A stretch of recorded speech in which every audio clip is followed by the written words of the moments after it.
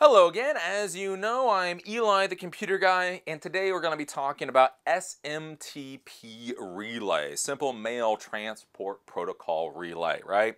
So a lot of you guys, especially as new geeks, you guys want to run out there and you want to build email servers. I have no idea why you want to build email servers. They're just a colossal pain in the ass. But for whatever reason, you guys want to run out there and you want to be like, I want to build my own email server. It doesn't matter if I can get the exact same quality service for free, but I want to build my own, right? So you're going to go out there and you're going to build your email server. And you're going to figure out how to set up MX records and all that kind of stuff. And email is going to start coming in, you know, bob@billybobob.com, and you're going to get all of your emails. And then what you're going to start doing is, now that you're receiving emails, you're going to say, I want to send emails. And so you'll type up your emails and you'll hit the send button. And then for some reason, nobody will ever respond to you. You'll just keep sending out email after email after email after email, and nobody ever responds to you. And you'll start to feel lonely, and you'll be like, why doesn't anybody love me? And the reason is because all of your emails have been getting dumped into spam bins, right?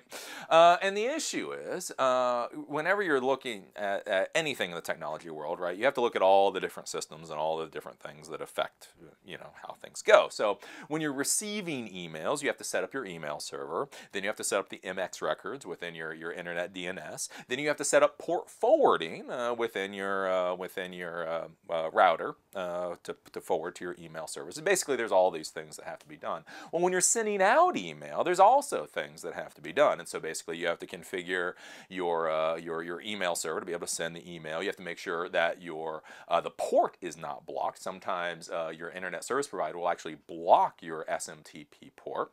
So sometimes that's blocked. And the other thing that comes up is you have to make sure that things like your IP address are not in blacklist for companies like Spamhaus. So you know about spam blockers. Well, the way that a lot of the spam emails get blocked is because things like IP addresses are in blacklists, and so when an email comes in from any of those blacklists, it automatically gets dumped into the spam bin. And so for a lot of people, your IP address is already in a blacklist. So when email services receive emails from you, even though it's a legitimate email, it comes from that IP address that's in a blacklist, so it automatically gets dumped into the spam bin. Or it's not a trusted IP address, and then it gets dumped into a spam bin. Basically, a lot of these spam blockers, you know, when in doubt, it's spam, right? And so the issue is, you set up your server and you set up everything, and SMTP is working right, and all that stuff is working right, but you keep getting dumped into the spam bin. And so one of the questions is, well, how can we prevent this? How can we deal with this? So with Eli, the computer guy, you know, we set up geekbraindump.com, and geekbraindump.com is on its own dedicated server with its own mail server installed onto it. And the problem was, a lot of notifications and a lot of things that had to go out to the users were getting dumped into the spam bins. So about 50% of our emails that went out would actually get into people's inboxes, and about 50% would get dumped in the spam bin. And the reason is because Spamhaus and all these spam blocking services don't trust our IP address. And there was a lot of reasons for it, but it wasn't worth messing with making sure our IP address was all squeaky clean. It was easier to do something called SMTP relay.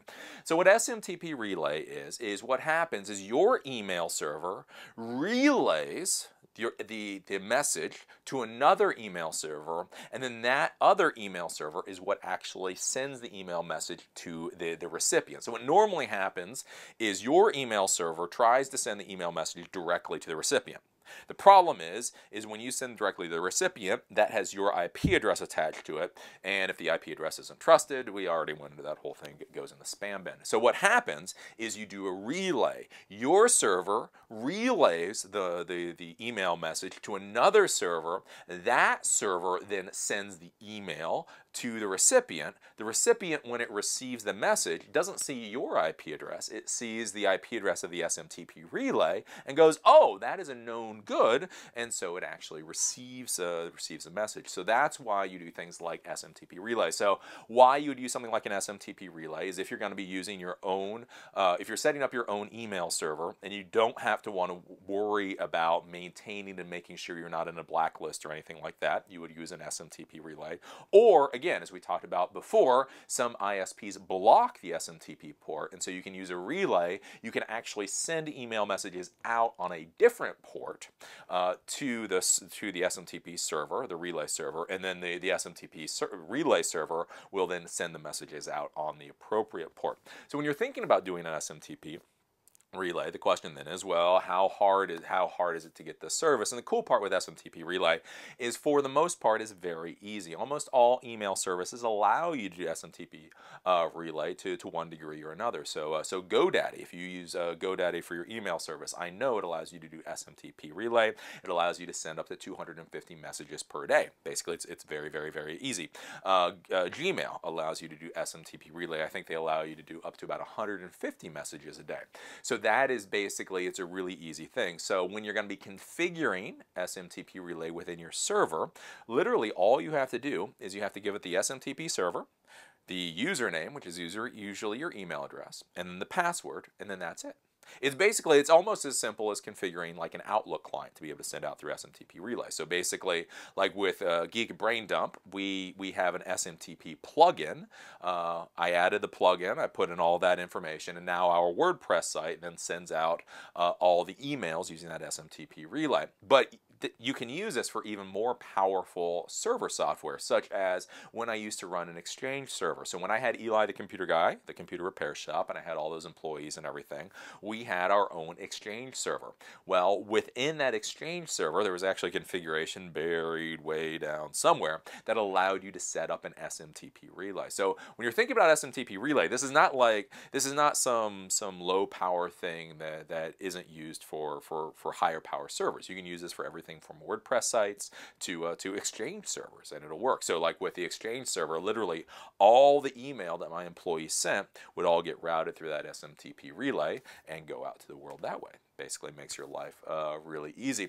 Now, when you're thinking about doing SMTP relay, one of the things that you have to think about is how much are you actually, in fact, going to use it?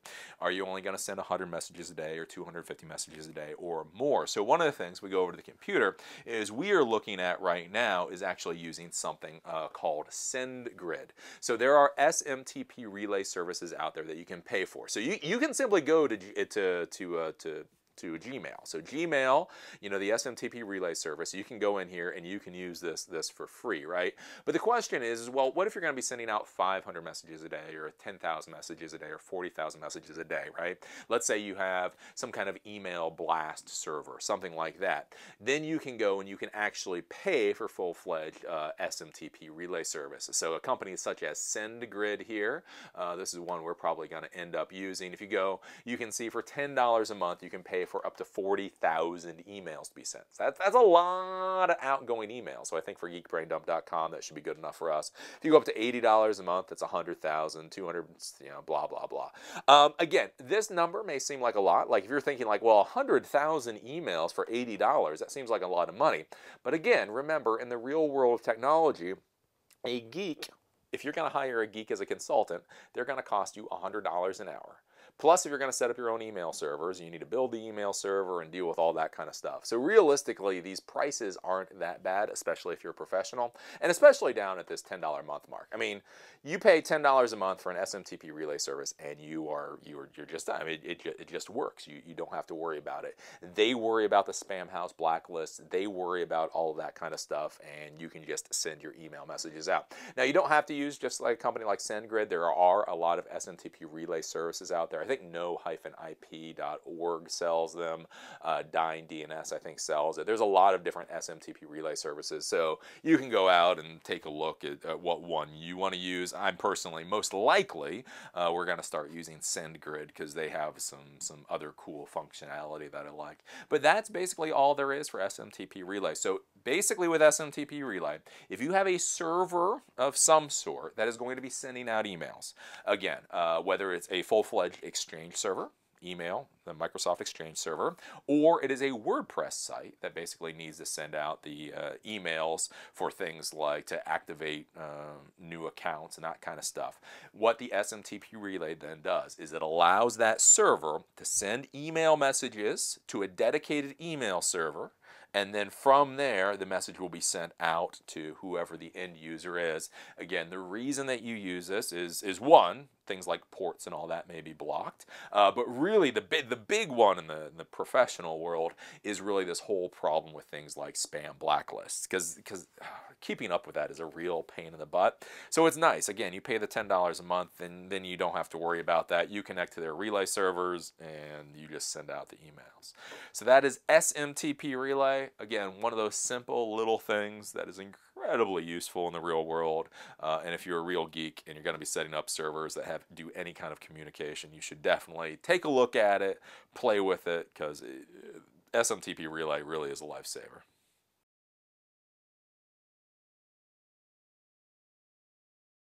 NerdsWeCanFixThat.com. If you're thinking about starting your own computer services company, but you don't want to have to worry about coming up with a logo and copyright and trademark and all of those kinds of things, you may think about buying into a computer services franchise system. Nerds We Can Fix That is a computer services franchise system. They have 62 franchises throughout the United States. They can franchise in every state other than Hawaii. They also franchise internationally. If you're thinking about starting your own computer services company, you should contact them, fill out the information below, or give them a call. Again, as I will say, franchise systems are great for a lot of people, not so good for others. Always make sure to do your due diligence, but if you're thinking about starting a computer services company anyway, you might as well contact Nerds We Can Fix That to see what they have to say.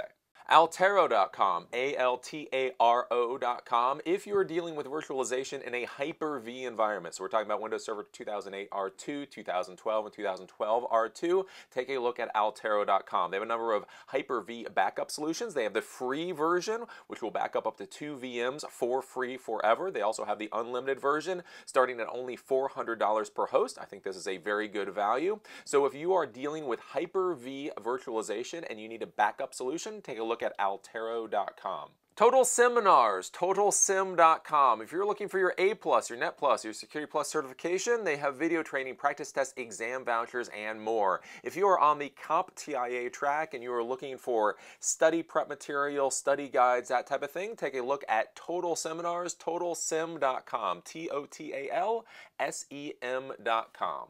Adaxes.com. If you're dealing with Active Directory on a large scale, so you have hundreds of users to add, hundreds of users to disable, so on and so forth, you may want to take a look at Adaxes.com. This is Active Directory management and automation software. So this tries to automate and simplify the Active Directory workflow. So if you are in a large-scale Active Directory infrastructure, take a look at Adaxes.com. Plixer.com. Plixer deals with NetFlow analytics software. So NetFlow is a component of Cisco equipment that shows you what's going on at the network layer, what devices are talking to what other devices, what kind of network jitter, all of that kind of stuff. So Plixer has a free piece of software called Scrutinizer. Scrutinizer is a free NetFlow network traffic analysis tool. So if you want to play around with NetFlow, if you want to see what's going on with the network layer and you have Cisco equipment, take a look at Plixer.com. Click on the link below this video. It'll bring you to this page where you can download Scrutinizer, the free NetFlow network traffic analysis tool. Spiceworks.com. These guys have the free network management software, the free mobile device management software, the free community with millions of users.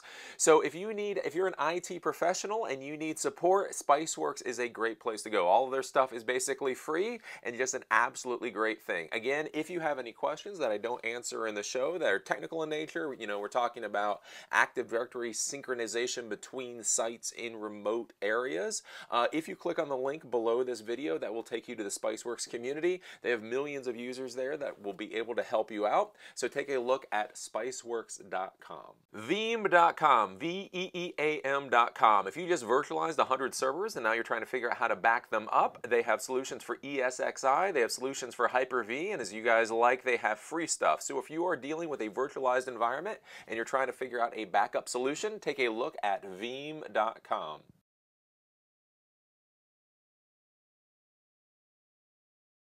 So the hands-on review today is for the VanQuest, what the hell is this called? Maximizer Organizer. So you guys are going to go out there and you want to get all the fancy tools. You want to get little cable testers and butt sets and all that kind of stuff. But the question is what are you actually going to put all of these things in, right? You've got scissors and you've got punch-down tools and you've got testers and you've got this and that and the other thing.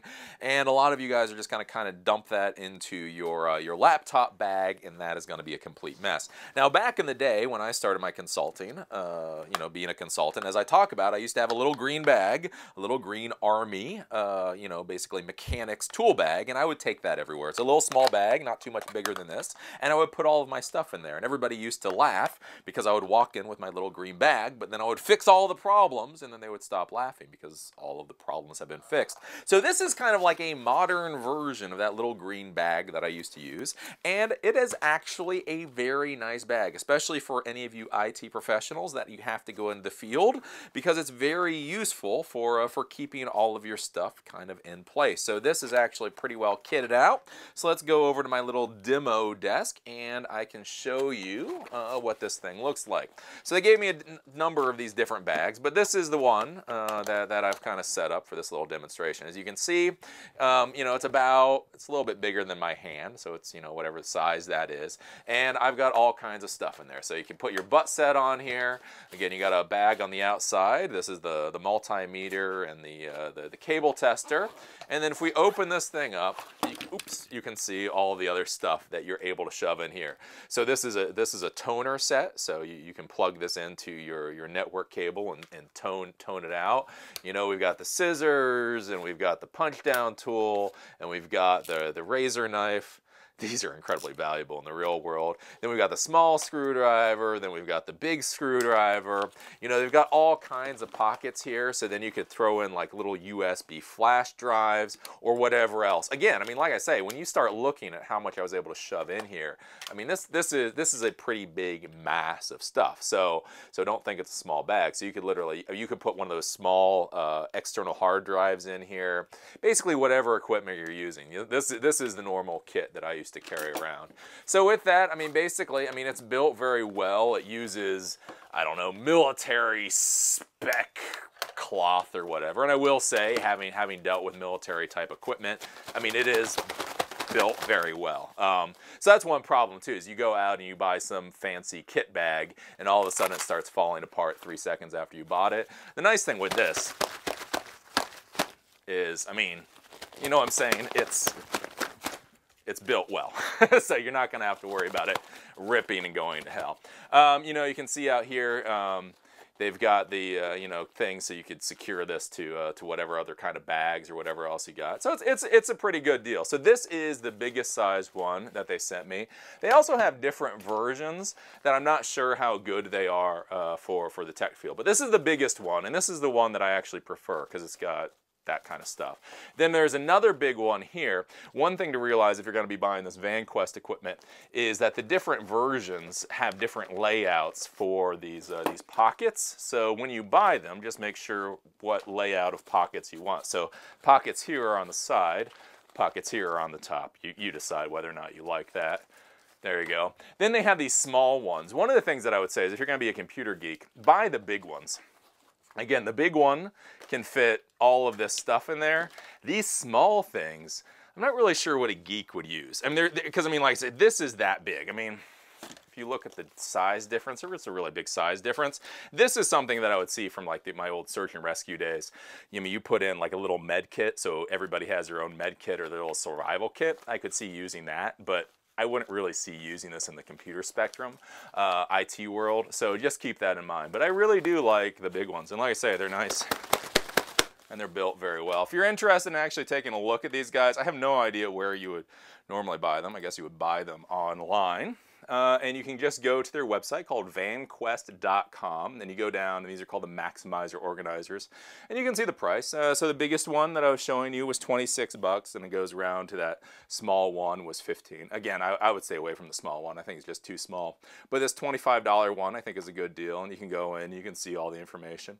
Again, you know, for any of you guys that, especially, you know, you run your own computer shops and you have employees, I mean, this is just a good thing. I mean, you can put all kinds of stuff into this kit and then just hand that to your employees. So, you know, if you have field technicians, you can stock all this with the equipment they need and just hand it to them, and then this is their kit. So I really do. I think this is I think it's a good little widget. I mean, again, it's one of those things a lot of you guys don't think about. A lot of you guys are like, Eli, it's not a switch. It's not a piece of networking equipment.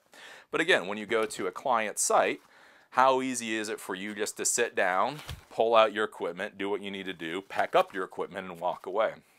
I'm telling you, it's those little things in life that make you seem cool and will make your life a lot easier. So again, this is the Van Quest. What the hell is this? The Van Quest Maximizer Organizer. And again, the big one is a thumbs up. The big one, $26 one, is a thumbs up. And again, if you're doing search and rescue, I would buy a small one. I don't know what an IT guy would do, a small one. But the big one, I think is something that you should take a look at.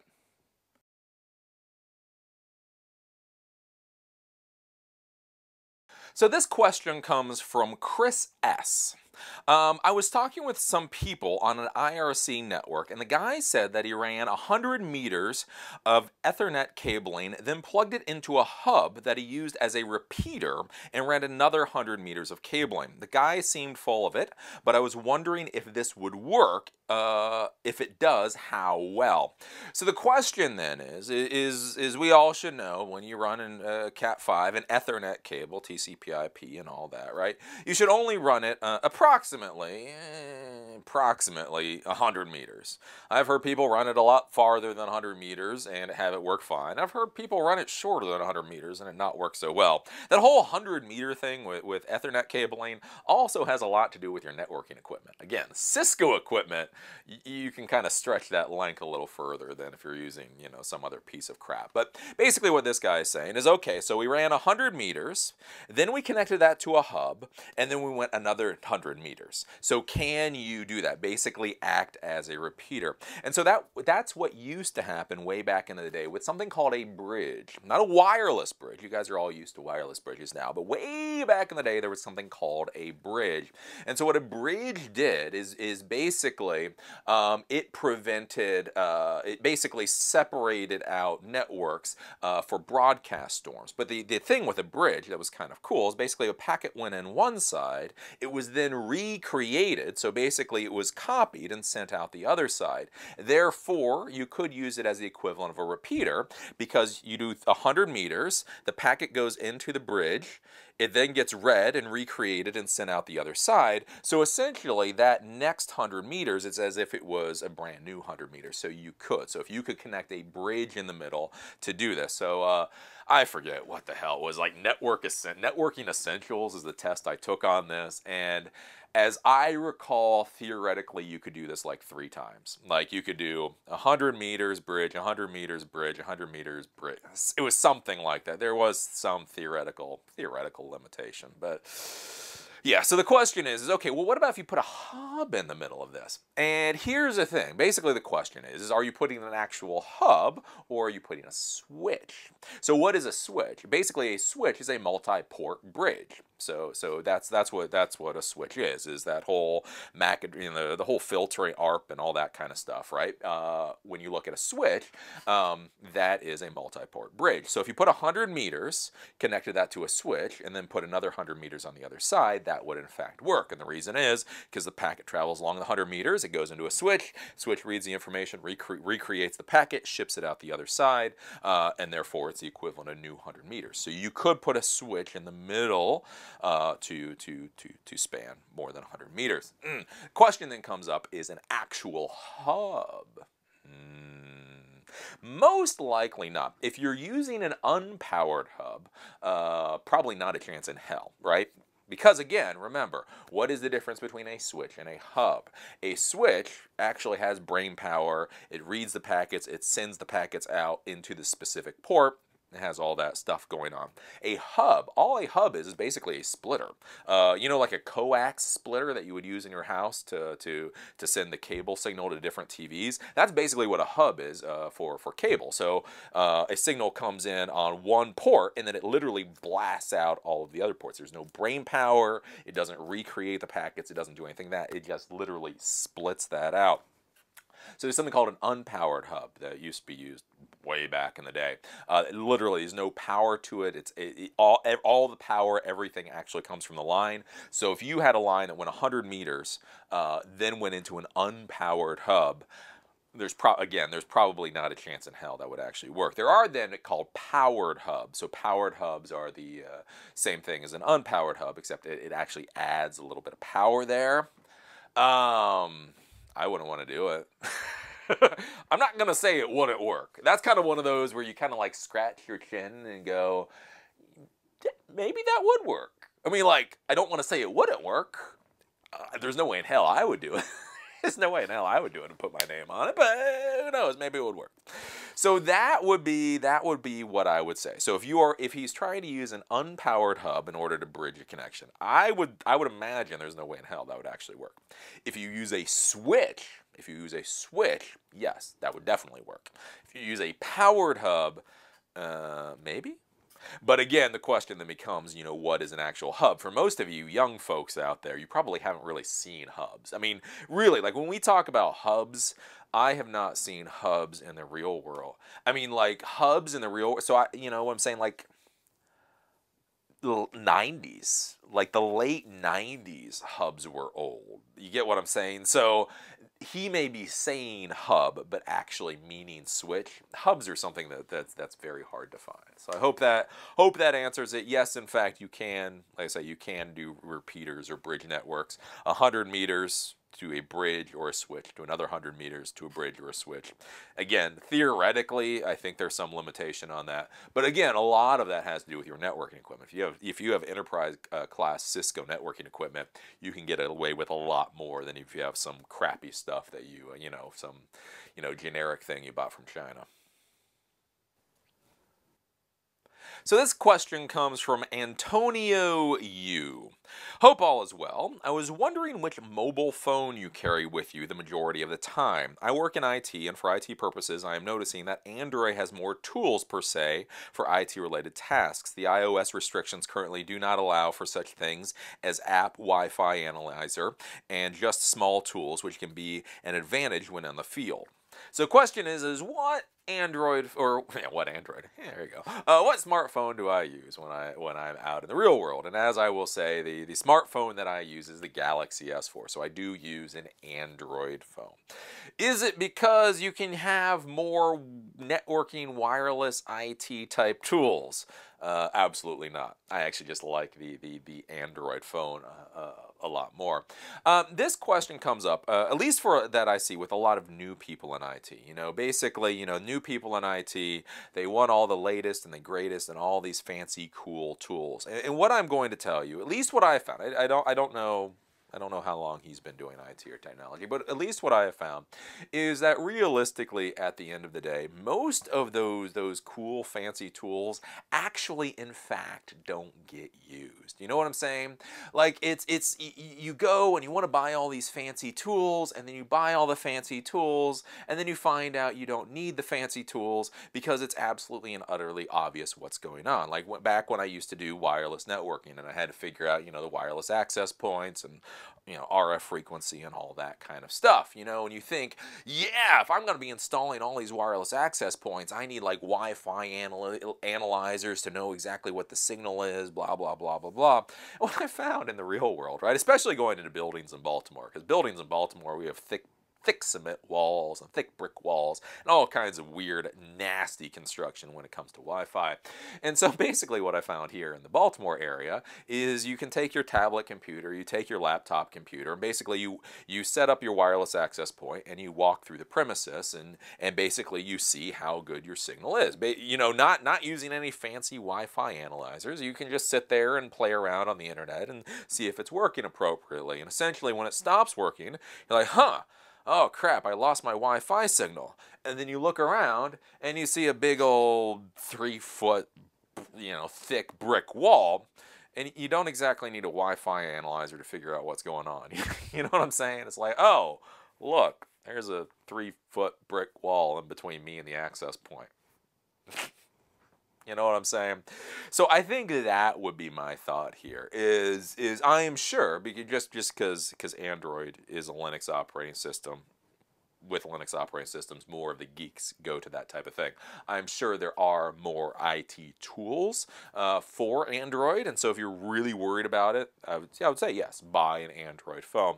But what I would argue, at least from an old-timer's perspective, is most of these tools, they end up not being as useful or as valuable as you think. You download all the stuff and then you realize, man, It's a 3-foot brick wall.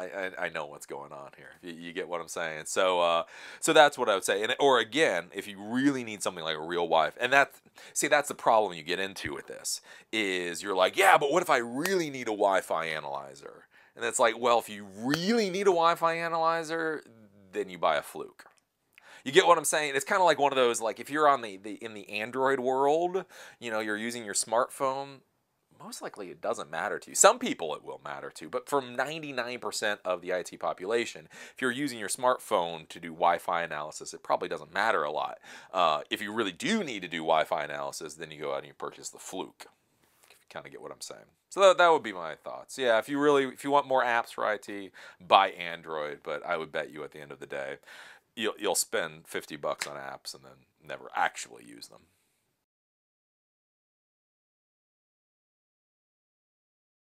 So for the final thoughts for today, I'm going to talk to you guys about my new inclination to start banning people. Yes, that is right. Eli has finally had enough. I have had enough. I am a geek, and you cannot push me any further, or something like that. So one of the things that you have to understand in business, whatever you're going to be doing, is that you need to be able to change how you do things every once in a while. You need to modify how you do things. You need to come up with reasons that you do things, and then if that turns out to not work for you, you just have to kind of change course. In the startup world, that's called pivoting, but basically in the normal adult world, it's just kind of called changing your mind. And so one of the things that I have decided to do is I have decided to start banning people and basically start deleting posts and all that kind of stuff on YouTube. And this is a massive change for how I've been dealing with my YouTube channel and comments and all this for the past 4.5 years, the past 3 years that I've been on YouTube. So up until this point, up until basically yesterday, I have really not tried to censor anybody at all. Basically, I ban people very infrequently. I delete posts very infrequently. And the only time that I do is when people are saying things that basically are trying to be trolling above and beyond anything that anybody would be considered normal, such as people who do quote unquote nigger, and that's like their comment. Those people need to go away. But otherwise, you know, I haven't really blocked anybody, haven't really banned anybody. I figured, okay, it's, you know, everybody can do whatever they want. I am not going to try to censor anybody. But what I've been finding over time is that I'm just kind of getting tired of trolls. I'm just kind of getting tired of trollish behavior. And I just, you know what? As a successful business person, again, like I say, in the whole video web content creation world now, I just don't want to deal with it anymore. Like this entire business, I'm not going to lie to you, I make a very good salary off of this business, but I make a very good salary off of this business by trying to make your lives better. Again, as I always say, I just want my 10%. If I can help you make an extra $1,000, I just want my 100. You know what I'm saying? Like if I can help you make an extra $10,000, I'd like my 1,000. Yes, I do want my cut, but I want my cut from actually fundamentally improving your life, fundamentally improving your position. And so, you know, I get a lot of people, and that's the thing, is all the content I put out for you guys, I try to make sure that it is relevant. I don't put up cute cat pictures. You know, a lot of these YouTubers and a lot of these personalities, they put up cute cat pictures and they put up like stupid little, you know, viral stuff. And I don't. Everything that I post to any of my channels has a reason for it. You may not particularly like the reason for it, but it has a reason. I post all the stuff from geekbraindump.com because I want to promote you guys. I post all of my stuff because I want to promote myself.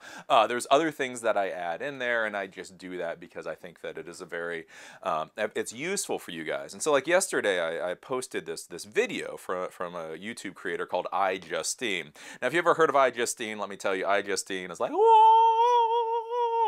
iJustine is who most of us want to be. She's got like 2 million subscribers and makes lots of money and all kinds of wonderful things. Personally, I don't like most of her content. I do have to say, iJustine is one of those people that I highly respect. I've actually met her before, and I highly respect her. I just don't like what she does. And, you know what I'm saying? You don't have to like what somebody that you do respect does.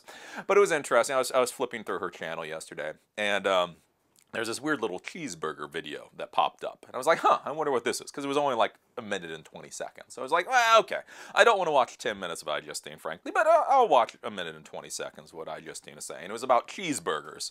And basically, it was this little video about her trying to order a cheeseburger at a restaurant and going in there and wanting a cheeseburger, walking in the door and knowing that she wanted a cheeseburger, and then how the waiter kind of like messed around with her, like, do you want a sea bass? And she's like, no, I just want a cheeseburger. And it was kind of like one of those interesting, funny things, because it is an interesting commentary on the whole sales process, where people come to you, they know exactly what they want, they're willing to write the check, they're willing to give you the money, and then somehow you talk them out of the sale, or you make them feel unconfident. You know what I'm saying? Like, you know, a pretty young girl walks in and wants a cheeseburger, and then she keeps being asked, well, don't you want the sea bass or the mahi-mahi? And all of a sudden it's like, I don't know, do I really want a cheeseburger? All right. So I posted this just because it was a minute and 30 seconds, and it was cute, and it was fun. It really was cute, and really was funny, and it really was a commentary on the whole sales process. And then I got some nastiness from it, and you know, I was just sitting there, and like one of the comments was like -1 for posting this crap. And I don't know what it was. You know, you talk about those times in life where things change and when things shift, and you know how, you know, nothing after is quite like it was before. And I was sitting there and I was thinking about this iJustine post, because I honestly put that up there because A, I thought it was funny, and B, I thought it was relevant. It's not really that funny, but I thought it was relevant to the fan base. And then I'm looking at this post that says, you know, or this comment that says -1 for posting this crap. And I just sat there and I looked and I was like, you know what? You're absolutely right. You are absolutely right. You don't need to be bothered with this kind of post at all. I completely understand that you should not be bothered by this kind of post at all. Ban. Gone, right?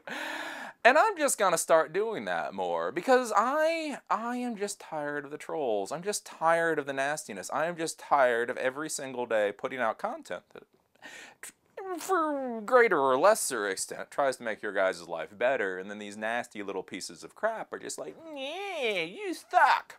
And so, just so you know, the yesterday things changed, and so I am, just so you guys know, I'm going to be banning people more and more and more. And if you swear, again, like I've talked about this a little bit before, like I started banning people a little bit more, but now it really is that we're all going to talk polite, or you're going to get banned. If you're going to give me -1, why are you posting this crap? You're going to get banned. If you tell me that this is the effing stupidest thing you've ever seen in your life, you're going to get banned. If you say nice things though, please don't take this wrong. It's you know, if we have a nice polite conversation, you say, Eli, I see what you're trying to do here, but I really think you missed the mark. That's understandable. Or, hey, Eli, I see that you're doing a lot of stuff on WordPress right now, but I would argue that I think if you did things on Cisco, that might be more valuable. You know, that's polite and nice. But if you're going to be like, basically, if you're going to be trying to talk to me like a 14-year-old, I'm kind of done with you. And I think this is kind of like the maturing of the whole social networking world, because it's like Popular Science was very interesting. A couple years ago, Popular Science actually killed the commenting system on popularscience.com or popsci.com. And what the reason was is they found all that trolling behavior actually had a negative influence upon the readers. And so what they decided is, we're just going to scrap all the commenting because we don't want that to invade the reader's perspective. And I think as we grow in social networking, I think that's what needs to happen more and more, is more of us need to start saying, you know, I'm done with this crap. If you want to be trolling and you want to be nasty and whatever, you can go to your little 14-year-old bulletin board service. But here, for Eli the computer guy, I'm done with you all. I banned him. I banned him for saying -1 for posting this crap, because obviously that guy, I don't want to ever bother him again with the crap that I'm posting. So he got banned. And then another guy was saying that I effing wave my arms around too much. It's annoying. Stop effing waving your arms around too much. It's annoying. And again, I completely understand. You should not. You should not have to effing watch my hands move around. So he got banned too. So yeah. Again, those are the final thoughts. The things that go on in the real minds of business people. And sometimes they're just sometimes they're just massive mathematical equations with metrics and all that. And other times it's just like sitting there and going, you know what? I'm tired of you people. Bam!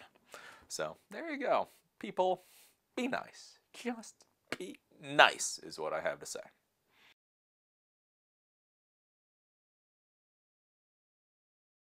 So tonight we're having our second Geek Happy Hour. So I'm excited about that, and we will see how it goes. Again, just to show you guys how meetups grow slowly over time. You can see we're now up to 108 geeks in our Geek Happy Hour meetup. We have 9 people to coming tonight, and it's just trucking along pretty well.